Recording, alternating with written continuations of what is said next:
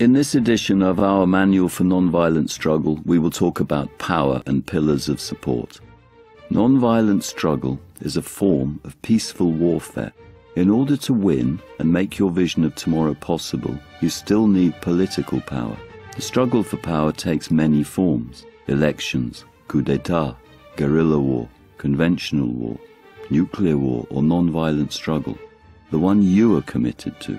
But if you are to fight for social power, you have to know how it works. Too often people imagine power like a monolith, with the ruler on top deciding everything.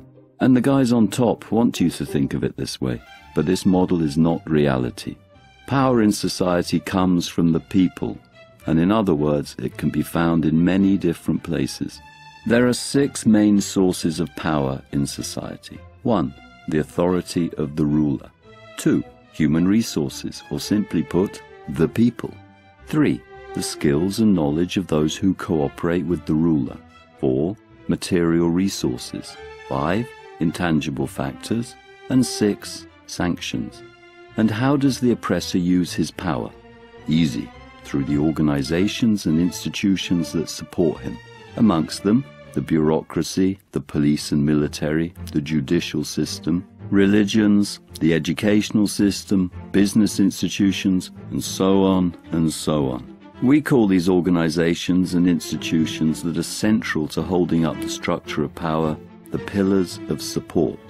If you can manage to withdraw support from institutions that your opponent controls, your opponent will collapse. But how do you do this? Looking closely, you can see that it is people who are at the core of every institution. By themselves, rulers cannot collect taxes, enforce repressive laws, keep trains running on time, direct traffic, print money, repair roads, keep markets supplied with food, or build missiles. They can't even milk a cow. And if the people stop providing these services, the ruler cannot rule.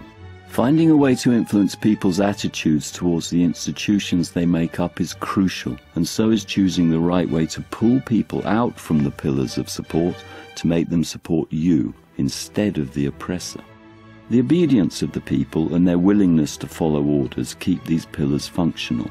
If the support of these pillars is withdrawn or weakened, eventually the system will collapse. Remember, if people do not obey, rulers cannot rule. This is it for now, but join us for the next episode of our Manual for Nonviolent Struggle, when we'll be talking more about obedience.